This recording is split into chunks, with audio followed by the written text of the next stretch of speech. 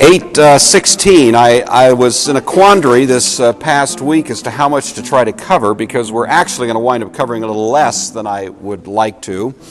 But if we went any further, it was going to get into this rather lengthy story, the healing of the Gadarene demoniac, and I knew I couldn't make it through all of that, and so you have to make these judgments along the way. And so this morning we're going to be a little bit more leisurely because we have a little less to cover, but we'll take these three short stories.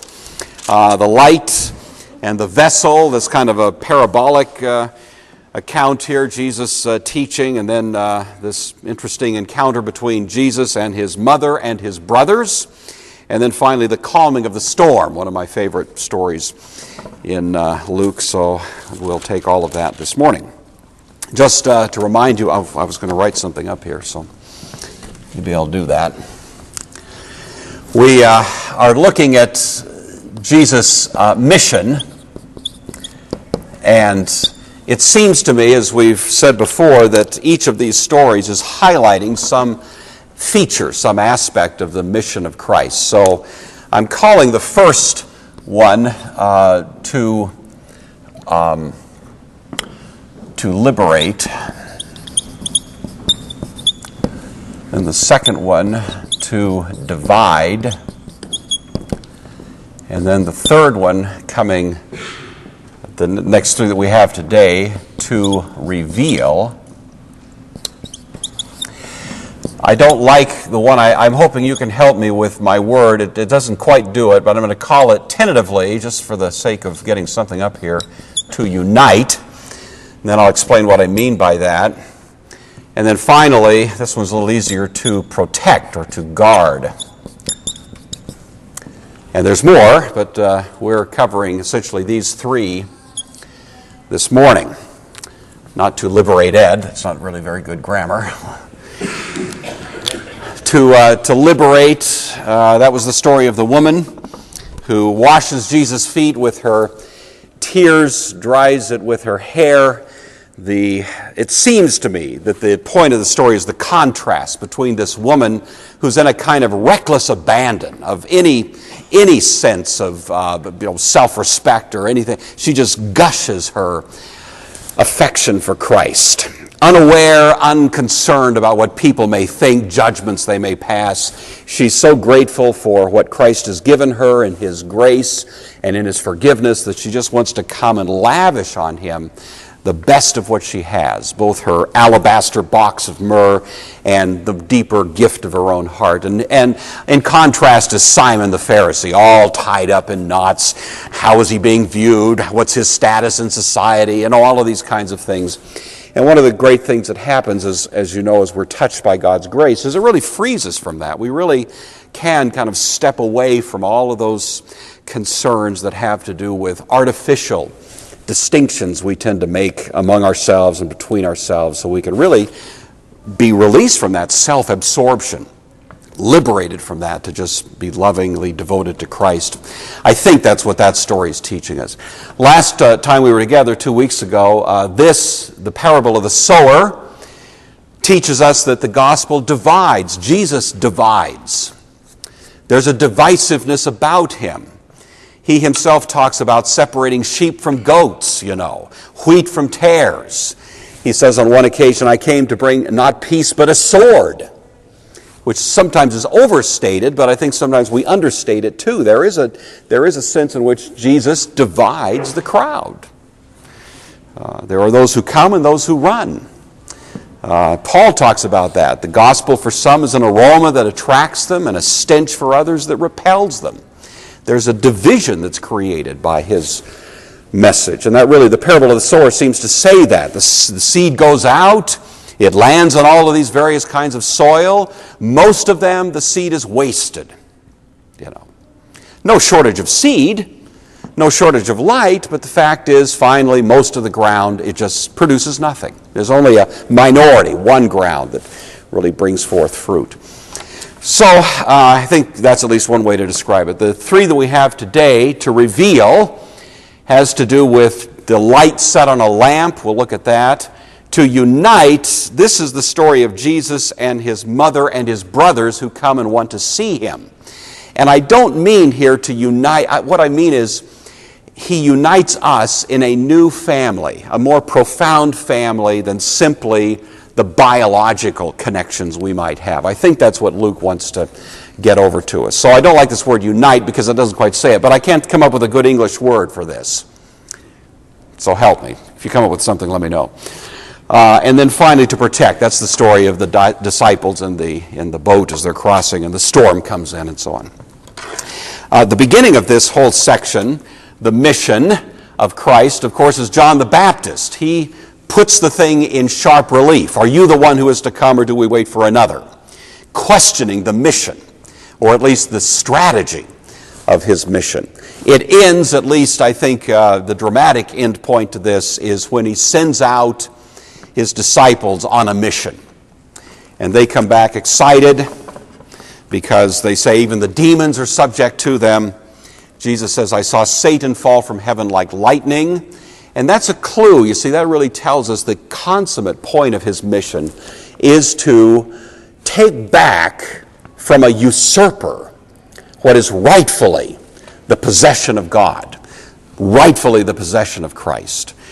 This whole human race has been, as it were, taken over by a usurper. From the Garden of Eden, Satan came and won the allegiance of the human race. In a sense, we made him the prince of the power of the air by voting for him instead of voting for God. You know, that whole deal. Jerusalem is a kind of visible symbol of that, because Jerusalem was being usurped.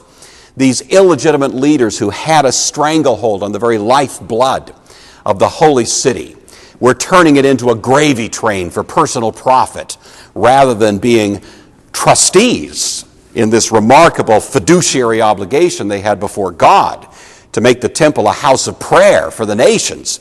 They turned it into a den of thieves.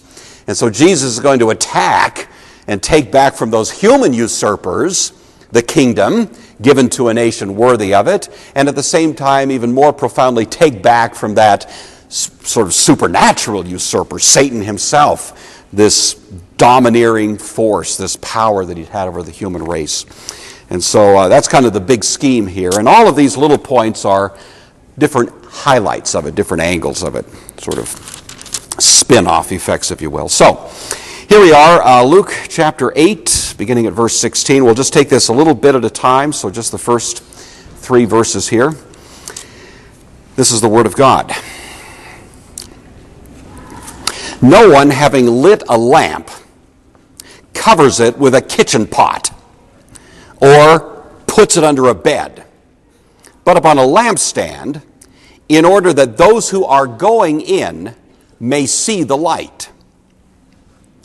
There is nothing secret that will not become manifest. There is nothing hidden that will not be known and broadcast. Be careful, therefore, how you hear. For the one who has will receive more, but the one who does not have, even what he thinks he has, will be taken from him. Each verse, a little bit of a lesson there. So let's ask God's blessing on our reflection on this. Heavenly Father, we are grateful for this privilege that it is once again to be together with your people. We thank you for your word. We thank you for the clarity and light that it brings into our lives. And even as we reflect this morning on the light that comes through the gospel, we pray that we would be illumined ourselves through a reflection on this text. Give you thanks in Jesus' name. Amen. All right, so verse 16. No one, having lit a lamp or a candle, it could be either one, covers it with a skewer. That's a term that simply meant a kitchen vessel. And I just think of a big pot or pan or something like that. You don't light a lamp and put a big pot over it. That probably drew a smile, you see, from the hearers, a little bit of Jesus' dry humor there. Nor do you light a lamp and put it under the bed. Among other things, it'd be a fire hazard, you see, although that's not his point here, but you don't do that. It's contrary to the whole purpose of lighting the lamp. What do? You put it on a lampstand. It's some kind of elevated device that's intended to make the light visible. And then a subtlety in Luke's version, so that those who are going in may see the light. Matthew tells the same story, but he changes the preposition there. Those who are in may see the light.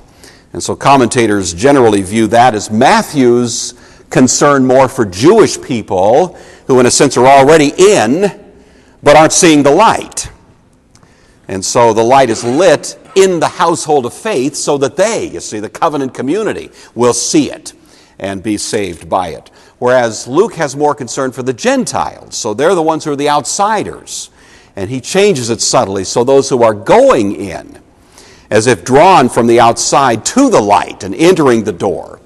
Paul says in Ephesians chapter 2 that the Gentiles were far off, but have been brought near, you see, through the blood of the cross, made fellow members of the commonwealth of Israel.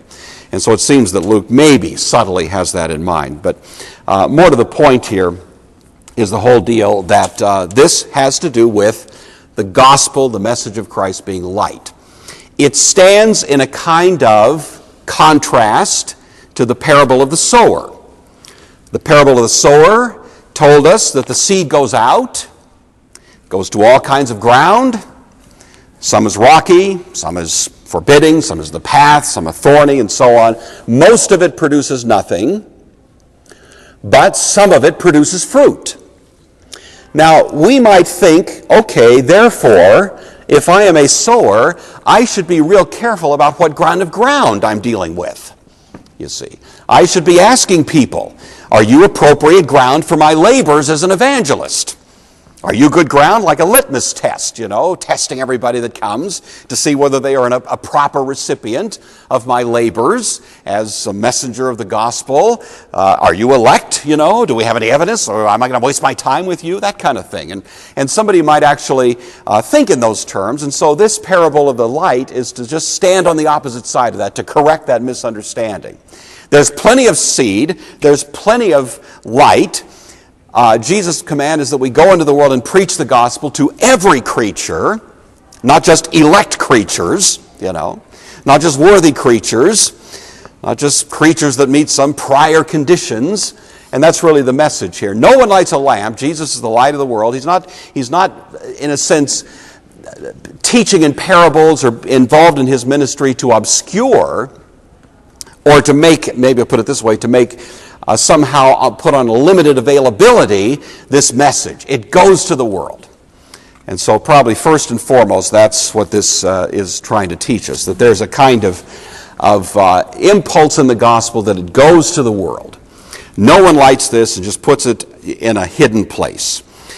So that's kind of the fundamental thing. And that's a corrective then to the parable of the sower. At least it balances what might have been a misunderstanding. Then a little bit more profoundly, verse 17. There is nothing secret that's not going to be made manifest. There's nothing hidden that won't be broadcast, made known and broadcast.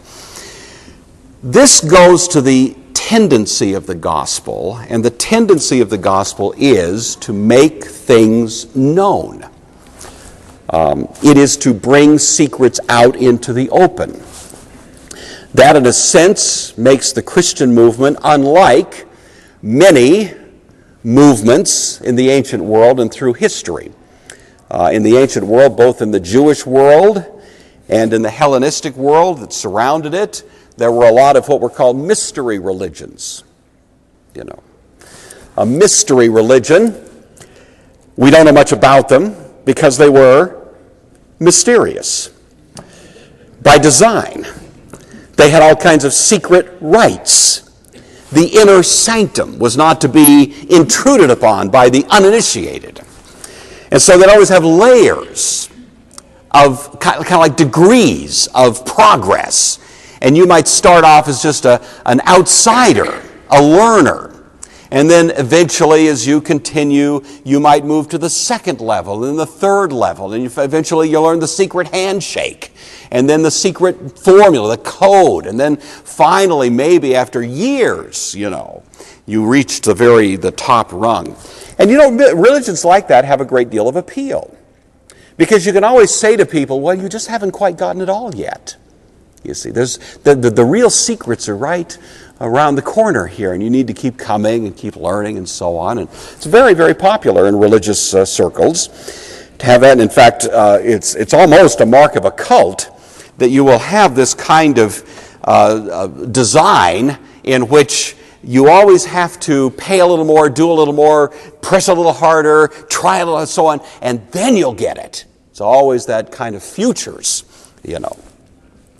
L. Ron Hubbard famously invented the religion called Scientology.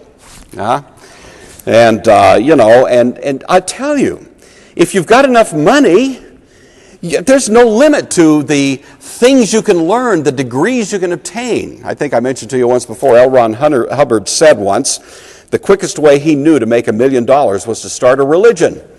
And he proved it. You see, he was kind of a B-rated sci-fi writer till he invented Scientology. But it's an expensive proposition to go through all of those levels, and all of that. But that's not just true of that. There's multiple religions that have that feature. Christianity is not that way. Jesus was a public figure.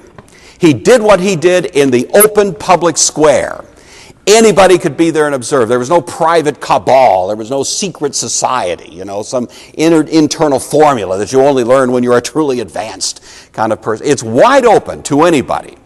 This church, Presbyterian church, like most churches, has no inner sanctum. There's no secret chamber that you can only enter if you've met certain prior conditions. Now, if you're going to walk into the pastor's study, it's nice if you make an appointment, you know what I'm saying? But it's not as if that's somehow hallowed ground and ordinary mortals dare not tread there. You see, nothing of that. There's nothing of that. And virtually every cult has created that. But the Christian faith stands for a tendency to be wide open and transparent. And it has that effect on individual people. A mark of Christian maturity is there's no pretense. There's no layers. It's not like you're talking to someone right out of a soap opera. All kinds of hidden agendas, strange kind of inner motives that nobody knows about. No, the Christian is just right there. What you see is what you get. That was what's so troubling and disarming about Jesus. He just was what he was with such integrity that it put us in our duplicity and our hypocrisy to shame. That was part of what was so troubling about his presence. It's also true in the public square. Where the gospel is proclaimed, it tends to rip away the masks of pretense and so on. It's been true, really in some ways. I think this verse, at least I saw some that construed it to say, in some ways was the impulse behind, in some ways, the whole birth of the modern scientific age. This conviction that God is a God who's created a universe that's fundamentally reasonable, and he invites us to learn it. And so many of the early people we associate with the birth of modern science were basically committed to a Christian outlook. Michael Faraday, Isaac Newton was a little weird in some of his beliefs, but even he had a fundamentally, theological conviction about the universe and so on. And that's the idea. I've always appreciated. Most of you in this room are old enough to be quite familiar with the name Billy Graham. When I say that to my kids at school, isn't that troubling? You say to a 15-year-old Billy Graham, and they go, "Who?" You think, what? How old am I? I mean, really, goodness sakes, But I think one of the wonderful things about his ministry through the years is, and you know this, Billy Graham always had an open financial books policy. Anybody could walk into the Billy Graham Evangelistic Association headquarters, it didn't matter who you were, and you could see all of the finances of that organization. You could see what he himself was paid, what all his people were paid. It was open books, That's Christian. Not that we should be checking each other's checkbooks or anything like that. I'm not saying that. But the point is there's an impulse in the gospel toward a kind of transparency. The things that are hidden will be revealed. And in a sense, the Christian gospel causes us to lean in that direction. So anyway, it's again, it's the light is out there, and the light illumines, and it brings to light even the things in darkness. So then the warning in verse 18, beware therefore, or literally, see therefore how you hear. That's a little play on words in Luke's version, but it's usually translated simply the idea of beware, but literally see how you hear. Think about or be cautious about how you hear. The gospel, the message of Christ, is something like the sacrament. It's a two-edged sword. You know that the sacraments, there's warnings. The sacramental cup is called a cup of blessing, that we bless, but Paul also talks about it as if it were a cup of cursing. He said, let a man examine himself before he eats the bread and drinks the cup. Some drink it unworthily to their own destruction. We should judge ourselves lest we be judged. In other words, we come to the sacrament and we come with a real healthy sense that this can be a very good thing for me as I come with a clear conscience and an open heart toward Christ who calls me to the table. But it can be a negative thing if I come filled with deceitfulness, filled with a kind of resistance or rebellion. Then I'd best stay away. I should repent first, then come, because the same cup that might be blessing for one could be poison for another. The gospel's kind of the same way. We walk into a church service, we hear a wonderful sermon. The sermon explores our hearts. Revelation 3:20, I stand at the door and knock. That's addressed to Christians. That's not an evangelistic verse at all. It's addressed to Christians. And in some ways, it's not just the front door of your house, but at least in a sense in the metaphor, it's every door in your house. So he's knocking on that closet door. What's in there? Oh, you don't want to know what's in there. Nothing in there much. It's just, how many doors do we kind of keep locked as the sermon explores us? That's what a sermon does. A good sermon knocks on the door. The message of the gospel asks for admission. And the warning here is we ought to be very careful how we hear, because if the gospel comes to me, if the word of Christ comes to me and it starts knocking on a door, and I say, no way, you're not getting in there.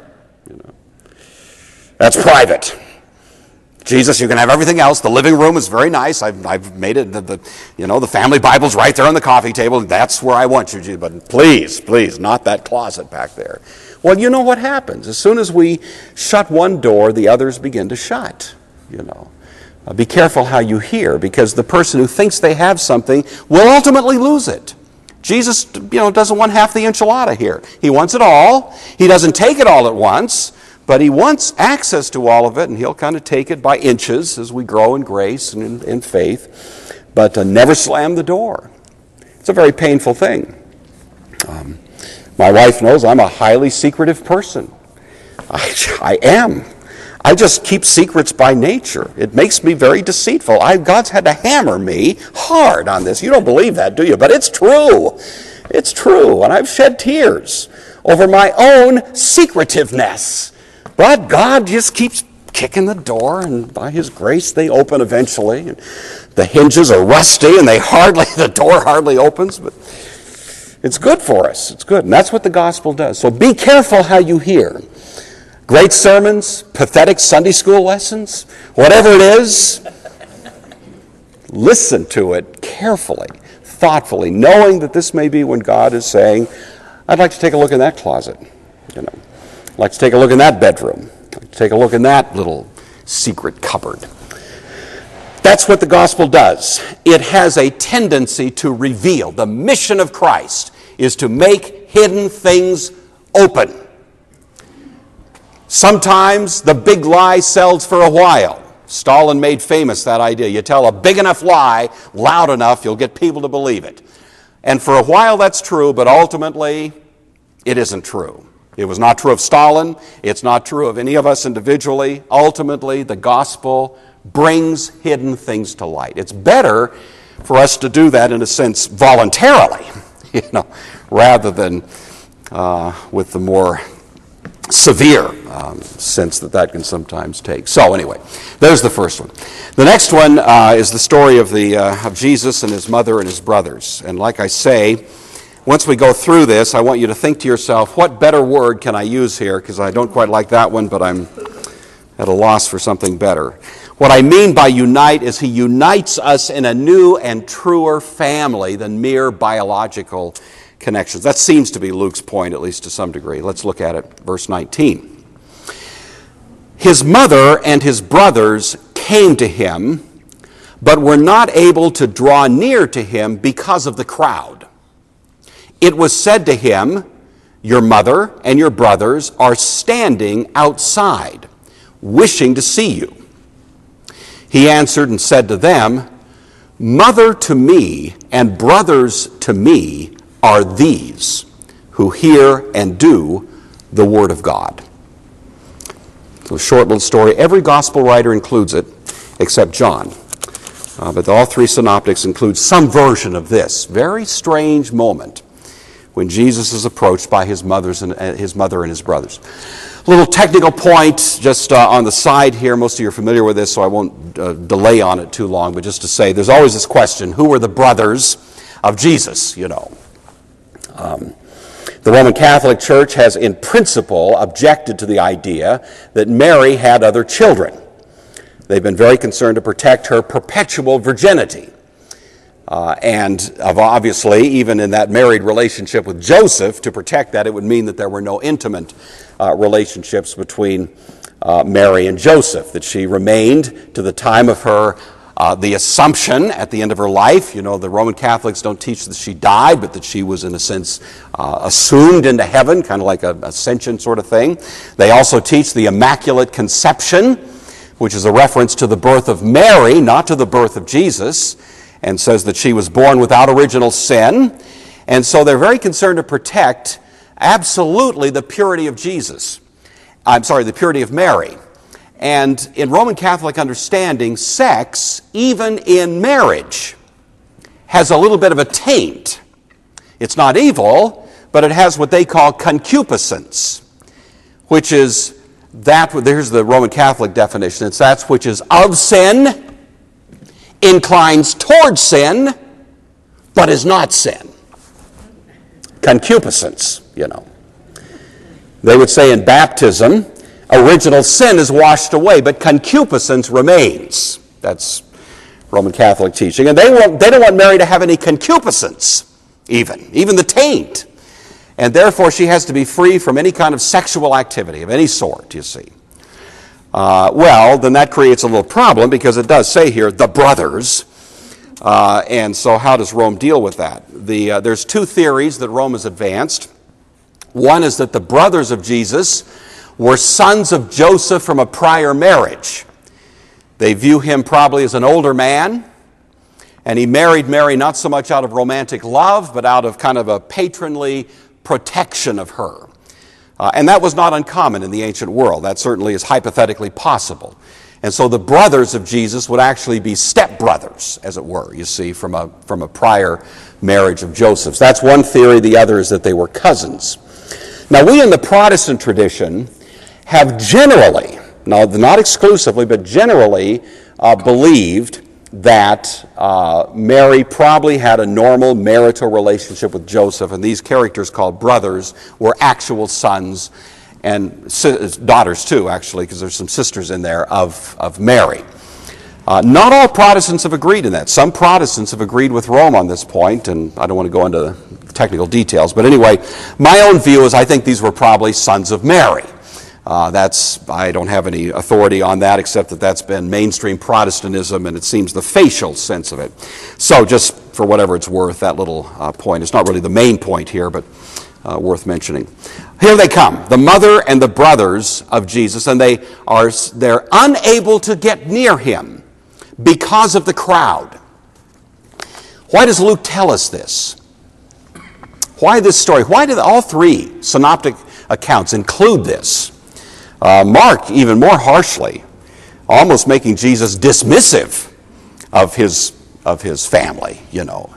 Luke is more benign, but even he has that little element in it. Well, we usually think, somebody's rich and famous, it's hard to get near them. If you're the President of the United States, you don't just casually drop by and see the President. I mean, there are layers of bureaucracy that more or less insulate people who are important from casual droppers by. But we always figure that family gets special treatment, right? If my brother were President of the United States, I would think, well, he's my brother. I could drop by and see him because we have the family connection there. I might need to let him know I was going to drop by or something, but we assume that. And we would probably assume that about Jesus. Jesus has family, and we would think that they would get some kind of special acknowledgement, special treatment, because that's the way things are. Again, many of you in this room are old enough to remember the wonderful photograph of JFK. Some of you were thinking about it already, right? He's sitting there, 1962 or something like that, and the photo of him in the prime, this is Camelot, and in Washington, D.C. there, and you've got John F. Kennedy in the Oval Office behind the presidential desk, and what else do you see in the same photo? John Jr. playing around under the desk, you see. He doesn't know this is the President of the United States. He just knows that's Daddy up there in that big chair, and that's his safe place. And we just we smile at that because that's the way life is. That kid had special access to the President of the United States because he just happened to be his little boy, and there's nothing wrong with that. We would probably have thought that would be the case with respect to Jesus and his family. And the New Testament, in a sense, stands over against that with certain warnings about it. Some of these are quite weighty. In the New Testament, for example, you know that the whole idea of being the seed of Abraham, the whole idea is changed rather profoundly. In the first century, there were people, contemporaries of Jesus, who could trace their family tree back to Adam. Can you imagine that? They knew what tribe of Israel they were in, and they could follow every link in the tree back to Abraham, and from Abraham back to Adam. I don't know if any of you have ever done genealogical work. I did a few years ago. I thought I'd try it. Found such dastardly people back there, I decided to give... Not really. But I got back about 4 generations, and then it just kind of goes into oblivion. I couldn't get any further, and I wondered, what's the point anyway? That was kind of my thought in doing it. But, some people, it's very important what genealogy you are, what, descent you have, and so on. To the Jewish people in the first century, it was extremely important, and that's why it dropped like a nuclear bomb when Paul said, repeatedly, things like he says in Romans 2:28, he is not a Jew who is simply born a Jew. I mean, do you realize the kind of explosive, controversial effect that would have on people who were so proud of their lineage? To say, the fact that you're born a Jew, you don't even qualify to be a Jew. The fact that you're circumcised bodily means nothing ultimately as to whether you are the seed of Abraham. Paul says those who are of faith are the seed of Abraham and heirs of the promises to Abraham and his seed. In other words, the family was defined not by birth, but by rebirth. It was defined by this very different understanding of your connection to Christ than simply what your family, attachments might be. In a sense, you see a little bit of that hinted at here. This has been a controversy. Again, I don't mean to be pecking on the Catholic Church here. I've got to speed up a little bit. But I think, in the history of the Church, Rome has taught something called apostolic succession.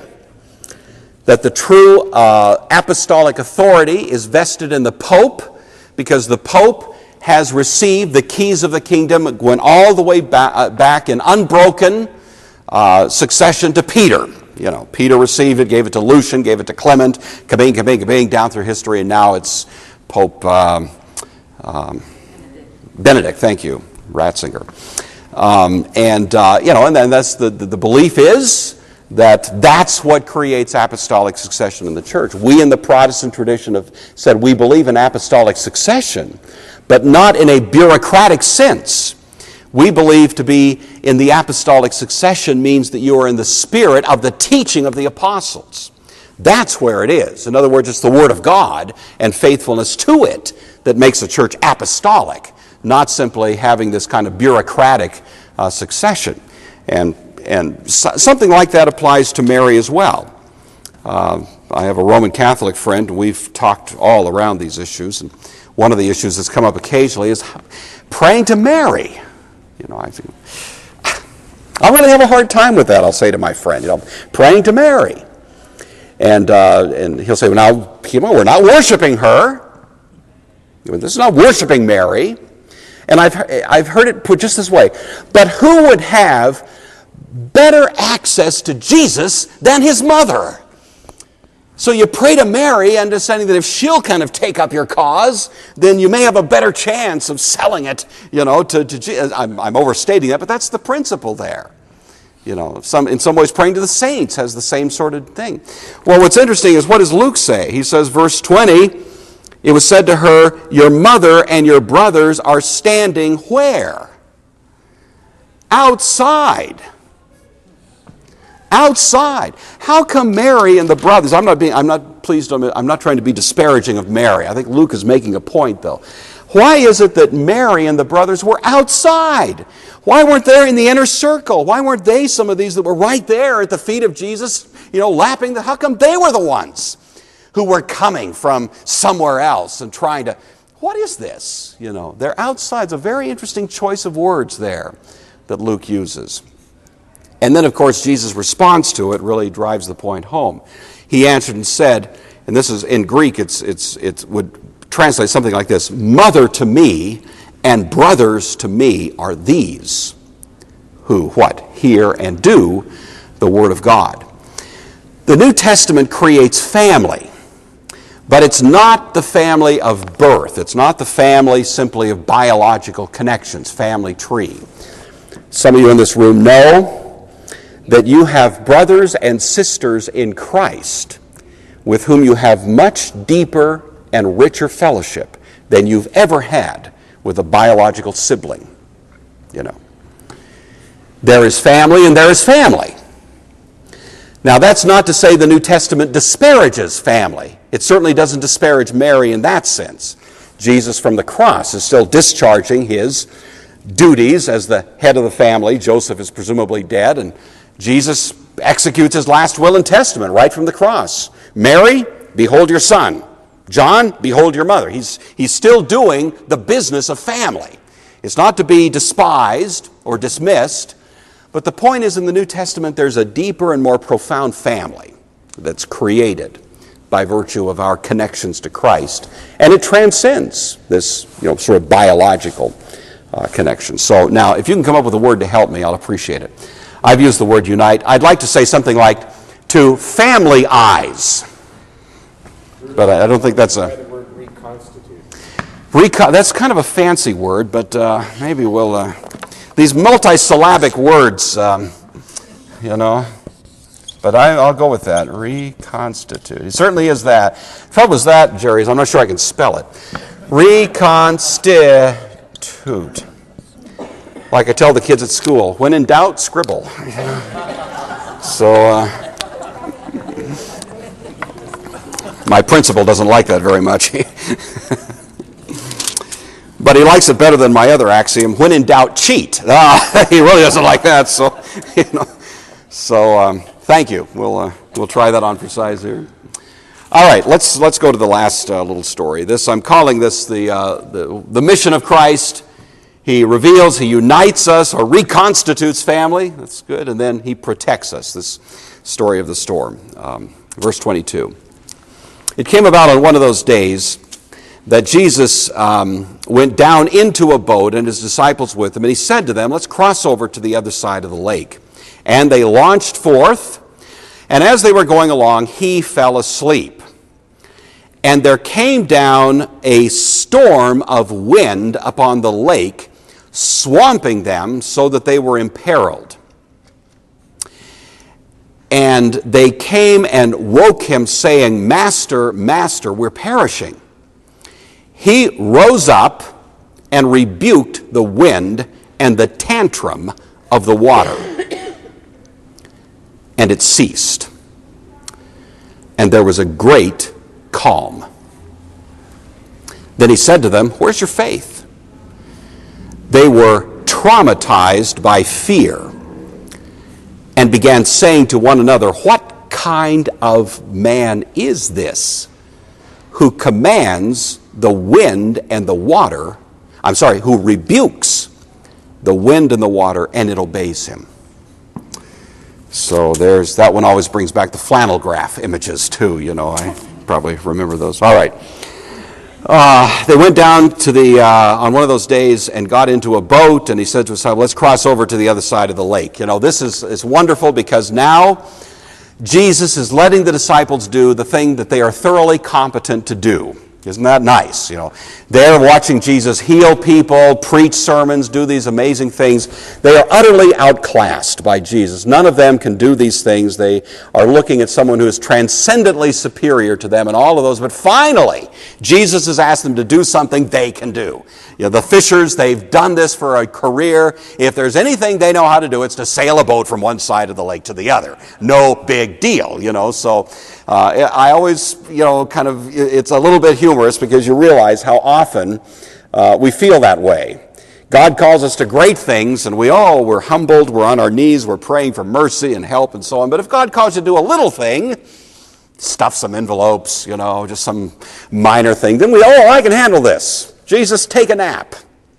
Just chill out. I've got this one covered. And so there's a little bit of humor, I think, in the story that Luke, I think, intends for us to pick up. So anyway, they launch out. They launched out. No problem. As they were going along, he fell asleep. Jesus slept. This has often been pointed out. Liberal Christians, or liberal theology, maybe I'll say, is a better way to put it, tends to emphasize the humanity of Christ but obscure his deity.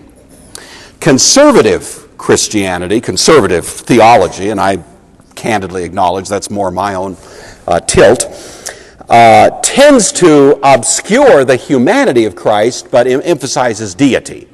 That's tended to be the case, sometimes to an extreme on both accounts. The proper place to be is where you have an equivalent emphasis on both.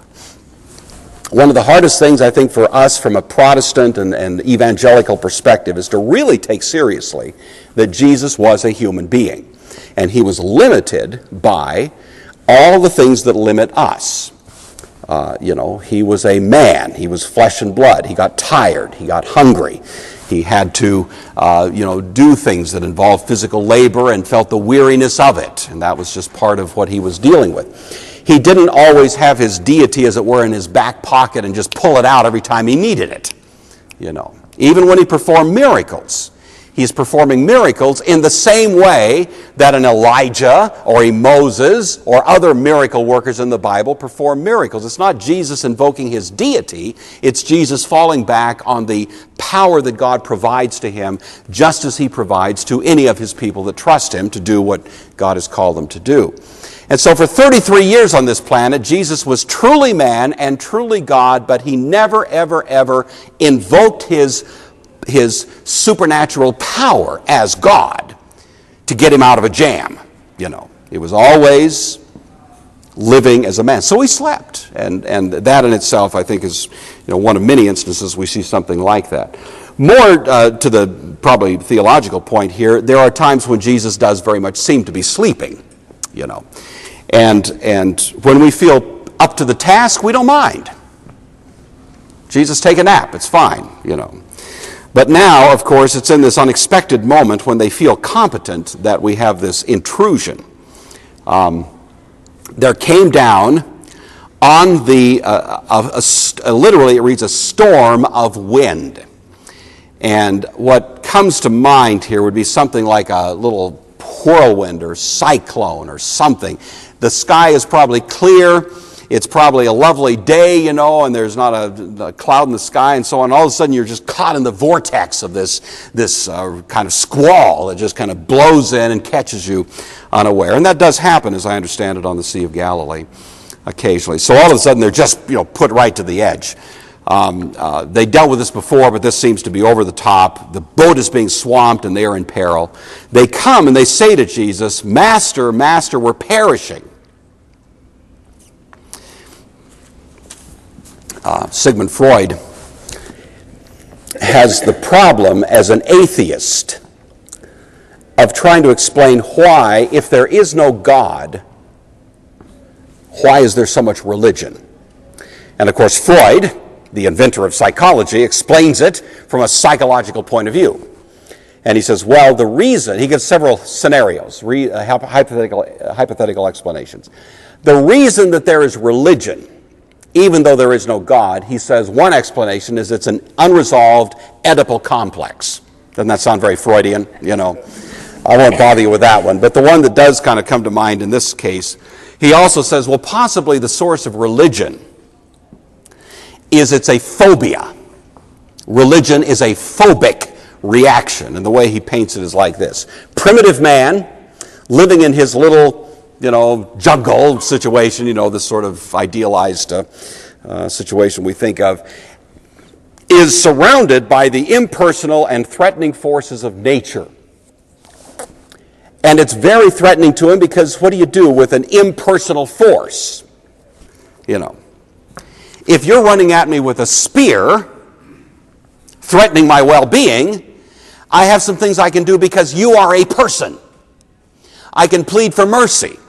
I can bargain, I can beg, I can threaten, I can flatter. All kinds of things I can do to try to appeal to you as a person not to injure me with your spear. But how do you negotiate with a hurricane? How do you reason with a tornado? In other words, Freud says the impersonal forces of nature are more threatening to us than personal threats. Impersonal, more scary than personal threats. So what do? He says we create the God of the storm. So now we've got a person we can pray to, and then over time that evolves into religion and Christianity and so on. How Freud would do that. Well, I wish I could have talked to Freud and at least pointed out to him this verse. I want you to notice what happens here. Because I think he's incomplete. I think his analysis is actually a plausible explanation for some religions in this world. Calvin says we are factories of idolatry. I do believe we do some of the things Freud said, but Freud left out at least some possible explanations here. So notice what it says. They came to him saying, Master, Master, we're perishing. He rose up. Now the word that's used here for rebuke is a word that would imply rebuking a child, like a toddler. Now you stop that. It's that kind of thing. There's no great drama. Peace, be still, like Jesus up there, I'm not doing this real big deal. No, it's just rebuking a child. Now you be still. And the word that's translated the raging of the water can be rendered something like a tantrum. It's like nature throwing a little temper tantrum. There's no contest. In other words, there's nothing here in which Jesus is sort of in a battle of wills with nature and he's doing some great voodoo to make... No. His absolute authority is not questioned in the least. He just says, settle down. And nature just obeys instantly. What would you expect the disciples to do in response to that? And the disciples rejoiced in the great display of God's power, which had protected them from the ravages of the storm. That's what you would think this would be a great sigh of relief. But what it actually says here, and Luke uses very strong words, Verse 25, where's your faith? They were traumatized by fear. And the Greek word there is the word phobia. That's what I'd like to point out to Freud. It's the word phobethentes. They were traumatized, seized with a great fear. I mean, in other words, the implication is they would have rather dealt with the storm. They felt safer in the ravages of the storm than to see this one with this kind of alien authority, this unspeakable power. What kind of man is this? They're just shrinking back. You can see this. He commands the storm, and it obeys him. Freud left that out. He doesn't explain why Christians have invented a God who is more threatening to them by far than any of the normal threats of nature. We are God-fearing people because we view God as, among other things, a consuming fire. We view him as one who is ultimately threatening to us. As Jesus says, don't fear the one who can just kill the body. Fear the one who can destroy both body and soul. In other words, we've created a very unlikely deity to give ourselves a sense of peace in a hostile universe. This doesn't quite fit, in other words, with Freud's analysis. In this story, Mark is even more dramatic to it, but I think you get the point here. This one who is so frightening to us, nevertheless, is one who, with that great authority, is determined to care for us. And his mission is one of dividing out his people, revealing to them truth, uniting us in a family, and protecting us from any harm that may come. You see, that we are those who are guarded by his supernatural power, and thus as we do the things he calls us to do, we can do it without fear. One final note, and I'll stop. Jesus raises the question, where was your faith? Where was your faith? One commentator made the little quip. He said the disciples thought that Jesus was sleeping. Actually, it was their faith that was sleeping. Our faith was sound asleep. We didn't think we needed faith here. We didn't think we needed trust. We thought we had this under control. And so that's where the faith was hiding, under the covers. All right, well, let's close in prayer and we'll be dismissed. Heavenly Father, we are grateful that you create a family in which we can join together as brothers and sisters in Christ. We can call you our Father. We can call Christ our brother. We can have this wonderful familial connection. We thank you that you have united us together in this way, that you promise to protect us. We thank you for your unquestioned authority over everything in life, and that we can trust you. But we pray you'd always guard us from being at ease in Zion, that we would always have a deep sense that we are dealing with Almighty God, and that we'll have before you that reverence that is proper for the people of God. We give you thanks for it and for our time together this morning. In the name of Christ, amen.